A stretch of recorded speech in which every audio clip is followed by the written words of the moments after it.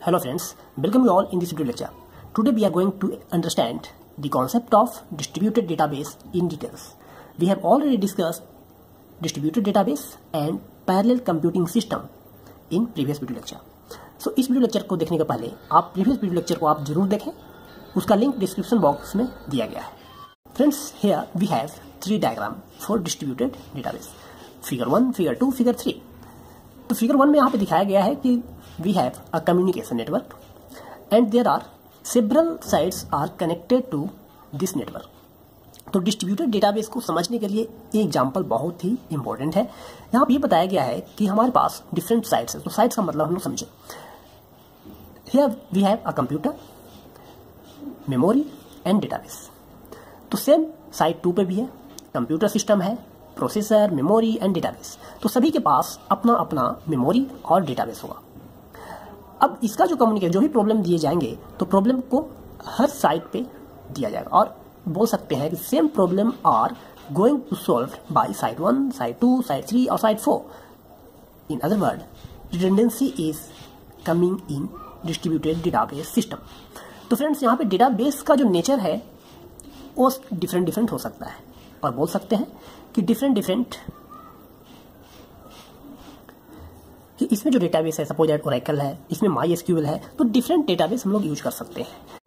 And in figure 2 we have homogeneous distributed system. तो homogeneous distributed system में हम लोग देख पा रहे हैं कि एक कम्युनिकेशन नेटवर्क है और 3 साइट्स आर कनेक्टेड. तो इसका जो मेन कॉन्सेप्ट है कि यहाँ पे जो कंप्यूटर सिस्टम है उसमें सेम ऑपरेटिंग सिस्टम होगा, सेम डेटा स्ट्रक्चर यूज किए जाएंगे एंड डेटाबेस मैनेजमेंट सिस्टम का जो टूल है और सॉफ्टवेयर है वो भी कॉमन होंगे. जैसे सपोज दैट यहाँ पे Oracle 10G, this is also having Oracle 10G, this is also having Oracle 10G. तो इसको बोलेंगे होमोजीनियस डिस्ट्रीब्यूटेड सिस्टम. यदि हम बात करें फिगर 3 का, तो फिगर 3 में देख पा रहे हैं कि 3 sites are connected to communication network. अब यहाँ पे हो सकता है कि जो ऑपरेटिंग सिस्टम है वो डिफरेंट हो हर साइट्स के लिए, डेटा स्ट्रक्चर डिफरेंट यूज किया जा सकता है एंड डेटाबेस मैनेजमेंट सिस्टम का जो टूल है वो भी डिफरेंट हो सकता है. जैसे यहाँ पे हमने ओरेकल 9i लिया है, ओरेकल 10G लिया है एंड यहाँ पे MySQL लिया है. So this is the major difference between homogeneous distributed system and heterogeneous distributed system.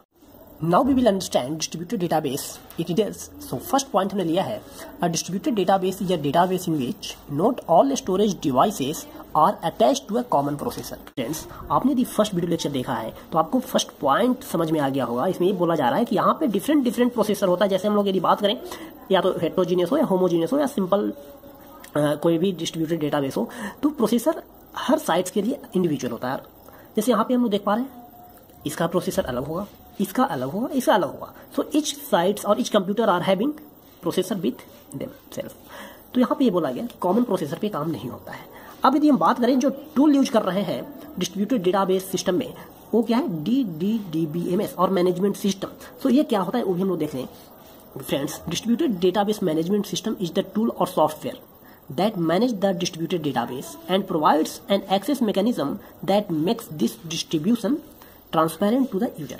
तो फ्रेंड्स, यहाँ पे जो हम लोग टूल यूज करते हैं, तो अब उसके पहले हम आपको ये बताना चाहेंगे कि यहाँ पे जैसे multiple sites are connected with communication network, but what user will feel. तो यूजर को क्या है कि ट्रांसपेरेंसी जो है डिफरेंट साइट्स का वो नहीं दिखेगा, उसको एक एज ए सिंगल सिस्टम समझ में आएगा. और सेकंड पॉइंट हमने जो लिया है उसमें कम्युनिकेशन नेटवर्क की बात यहाँ पे बताया गया है.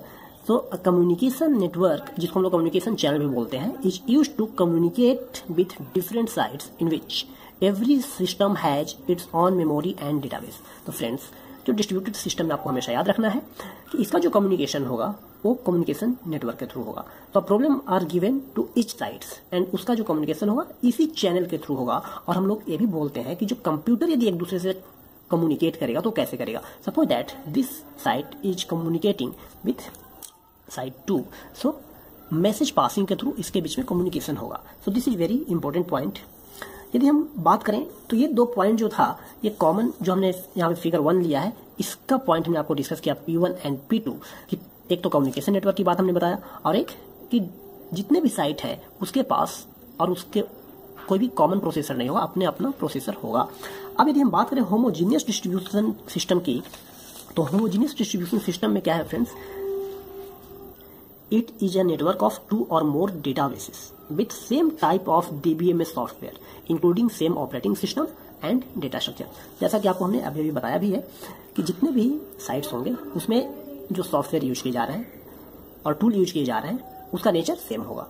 यदि ऑपरेटिंग सिस्टम की बात करें या डेटाबेस मैनेजमेंट सिस्टम की बात करें वो कॉमन होगा. Additional point I have taken here which is very very important for homogeneous system. Changes in one sites update the other site also. यदि एक साइट पे चेंजेस जो होगा वो रिफ्लेक्ट करेगा रिमेनिंग साइट्स पे भी. बट यदि हम बात करेंगे हेट्रोजीनियस में तो ऐसा पॉसिबल नहीं है. तो अब हम लोग जो लास्ट पॉइंट लिए हैं वो हेट्रोजीनियस डिस्ट्रीब्यूटेड सिस्टम से लिए हैं.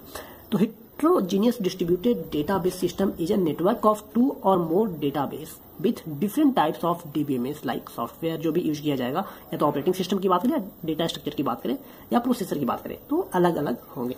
तो यह रीजन है कि not easy to manage as translation are required for different sites to communicate. जैसे यहाँ पे क्या था कि यदि एक में चेंजेस आ रहा है तो दूसरे जगह उसको अपडेट करेगा अकॉर्डिंगली, लेकिन यहाँ पे वो काम आसान नहीं होगा. So this is all about the basic understanding of distributed database and types of distributed database like homogeneous and heterogeneous.